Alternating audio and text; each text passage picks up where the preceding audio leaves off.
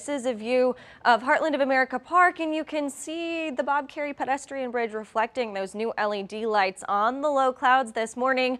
It's pretty much all you'll see out there. Just a lot of clouds, comfortable temperatures, but because of the clouds, temperatures aren't falling too far, but there is some patchy fog, mainly south and west of Omaha. The light gray you're seeing here, that's those low clouds hanging across the region this morning, and we're looking at the clouds to hang around as we head through a lot of the day today.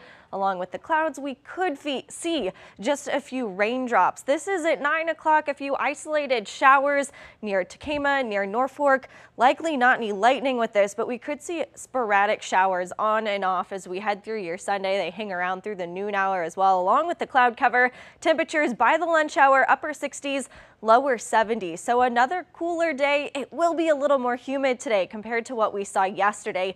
Maybe a few peaks of sun as we head towards 3, 4, 5 o'clock, but those rain chances continue across the region. Highs today, this model has close to 80 degrees. I think we'll top out in the upper 70s, but a few degrees warmer than what we saw yesterday. Still pretty comfortable, if not very close to average for this time of the year.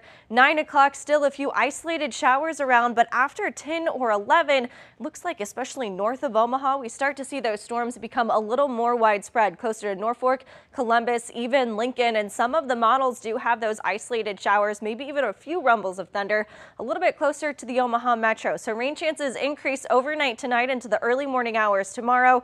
Most of us dry out even by tomorrow morning's commute, but still a lot like today, we could see some isolated showers or thunder showers as we head through the day on Monday.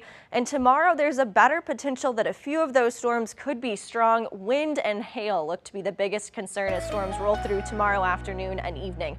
So likely no impacts today, but a rain jacket, not a bad idea if you have plans outside. 85 degrees for a high temperature tomorrow with on and off shower chances. A better chance for rain in the morning, then another round of rain likely Monday into Tuesday, Tuesday into Wednesday, Thursday, showers and thunderstorms through the morning. Then we dry out with temperatures on Friday back in the upper 70s.